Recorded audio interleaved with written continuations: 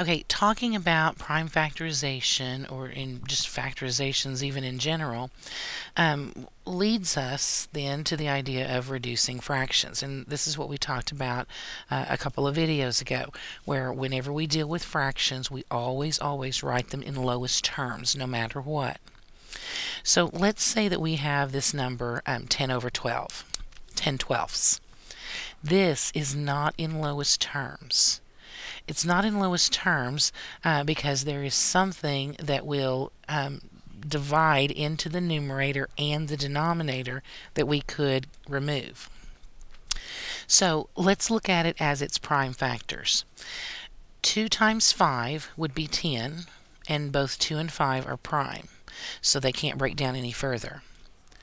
If we do the prime factorization of 12, we would get 2 times 2 times 3. And if you need to go back and look at that as a little tree, you certainly can. You could say 12 is 2 times 6, 2 is prime, 6 would be 2 times 3, and now both of those are prime. So that's how we arrived at that number. Now, because of this, I could rewrite 10 as 2 times 5, and I could rewrite 12 as 2 times 2 times 3. Now, anytime we have a number over itself, that's 1. Remember us talking about 6 over 6 actually was the entire rectangle, 6 pieces out of 6. Anytime you have a number over itself, that is automatically 1. So, for instance, here we have the 2 on top and a 2 on bottom. We could actually cancel those. We could say 2 goes into itself once, 2 goes into itself once. So now we've removed that common factor, and we have 1 times 5 would be 5, and 2 times 3 would be 6. This is how we reduce things down in lowest terms.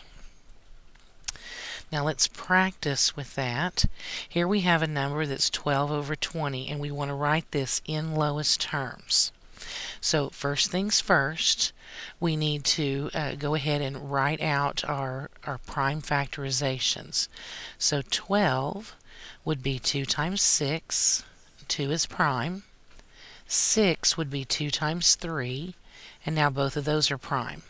So for our numerator, it would be 2 times 2 times 3.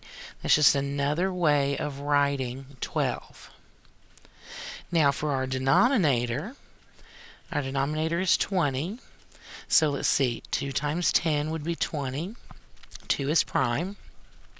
10 would be 2 times 5, and now both of those are prime. So I could rewrite this as 2 times 2 times 5. Now, anytime we have a number over itself, remember that's the same thing as saying 1.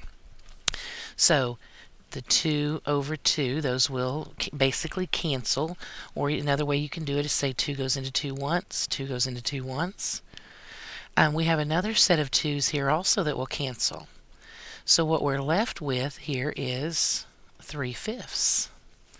That is the exact same thing as 12 over 20, but it's written in lowest terms.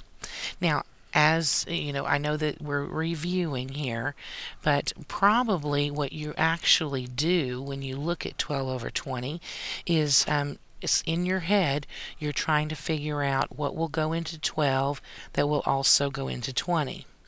Now, we're actually doing the same thing as we did here. We're just doing it in our head. I mean, we could say 2 goes into 12 6 times, and 2 goes into 20 10 times. And then we could say, 6 and 10, those things have something in common. 2 goes into 6 3 times, and 2 goes into 10 5 times. So we're left with 3/5. Oops. Or you might even look at that and you might be able to see the largest thing that goes into there. You might look at that and say, well, 4 goes into both of these. 4 goes into 12 3 times, and 4 goes into 20 5 times. We end up with the exact same thing. Because if you think about it, here we removed or canceled out 2 times 2 on top and 2 times 2 on bottom. That's a 4 over a 4. So there's lots of ways of looking at reducing.